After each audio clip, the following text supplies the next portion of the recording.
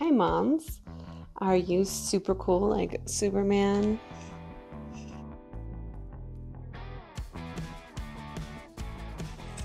If you're like me, you might have been worried about how you portray yourself to the rest of the world because now you're a mom. While while I like to consider myself a respectable woman, I like to be nerdy, and there's nothing wrong with that. I haven't dyed my hair since I had my first child.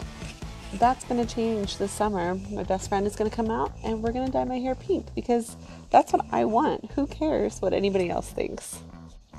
So, what I'm trying to say is just be yourself, keep it real. I haven't had time to wash my hair, and I don't care. I do care, but I'm keeping it real.